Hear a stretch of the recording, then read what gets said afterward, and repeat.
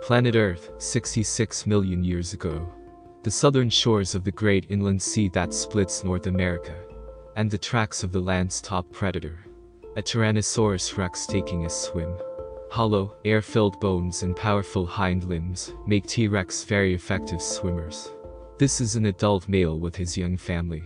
His offspring are now just old enough to follow him on a journey to one of the many offshore islands that fringe this coast. It's a short enough crossing, but it can still be a dangerous one. A mosasaur. A giant marine lizard over twice the size of a tyrannosaur and weighing over 15 tons. It's the largest predator on the planet. Turtles are normally on a mosasaur's menu. But this brood would make a welcome snack. An adult T-Rex, even in water, could still defend itself very effectively.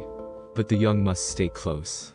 Tyrannosaurus Rex often lose at least 2/3 of their original brood of 15 or so in the first year.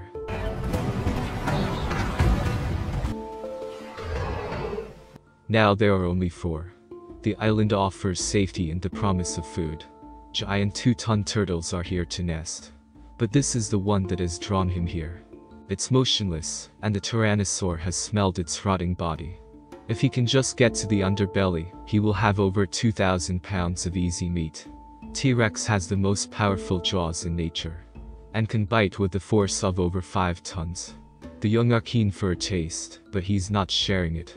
It's time for them to learn to hunt for themselves. The beach, however, doesn't look very promising. But as the evening approaches, things start to change.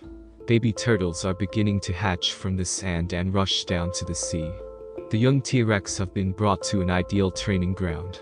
Hatchling turtles are the perfect size for a novice to tackle. It pays for any hunter to be inquisitive. There's a lot to learn. And there's enough food here to satisfy both parent and young. And if all else fails, you can always steal supper from someone else. If you liked the video, please leave a like and subscribe to continue receiving videos like this. Have a great day.